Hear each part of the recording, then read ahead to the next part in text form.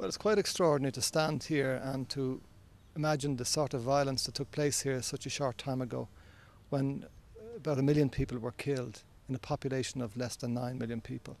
That sort of violence is hard to contemplate, and yet we have a people that are trying to reconcile themselves with that fact and are aiming to mediate that difficulty. Still, a lot of them traumatised, and the trauma comes back apparently every year, particularly coming up to April.